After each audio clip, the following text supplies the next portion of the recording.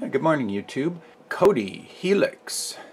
This page right here has a good starting section. What is Kodi? What is Helix? So Kodi is the current name for XBMC. I'll put a link to this web page in the video description. There's a big explanation of why the name changed. The XBMC name a little too close to Xbox, which is kind of where it originated, and more done for trademarking reasons than anything else. Some of the history of XBMC started out as the Xbox media player, kind of an open source version of a media player side of it, became the Xbox Media Center, then the XBMC Media Center, and finally has been renamed Kodi. And if you look at the releases of XBMC or the Xbox Media Player over the years, just to show you here, there's this code name that's kind of the internal working name.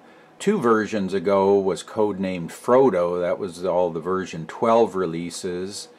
Then the version 13 releases were codenamed Gotham, and the version 14 release, which is where Kodi name was introduced, were codenamed Helix. So you have to keep all of those different names in mind when you're searching, because you might find information under XBMC if it's older. There might be newer information under Kodi, and when it comes down to selecting versions of, say, add-on repositories, they may be named for the code name. So there might be a Helix version and a Frodo version and a Gotham version, and you need to then pick the code name version that matches the actual release name version that you're running. So I'll show you what that looks like on my Raspberry Pi here in a minute. Definitely check out Kodi.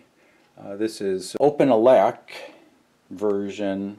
There's also the RaspBMC. This is the OpenELEC version. It's Kodi, and they also refer to that as Helix. It's version 14 is Helix, and that's where they renamed XBMC, is now called Kodi.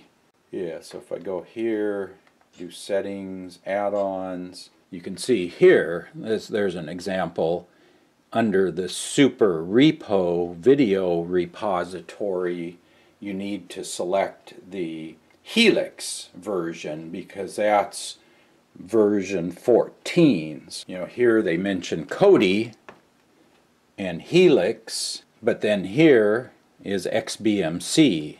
Version 14 of Kodi is codenamed Helix, so you'll see all 3 of those, so you can get a little confused. It's like, I thought I was looking for XBMC and I see this Kodi. Well, they're the same things. And then there's OpenELEC is one particular build, and then there's also RaspBMC is another version. So those are just different combinations of bits and pieces that make up pretty much the same thing. And like I was mentioning, the one big difference I've seen in OpenELEC was that they were missing this little add-on that's in Leopold's add-on. So if you add that, they're pretty much equal at that point as far as you know, user interface and all that goes. So yeah, hopefully that'll help.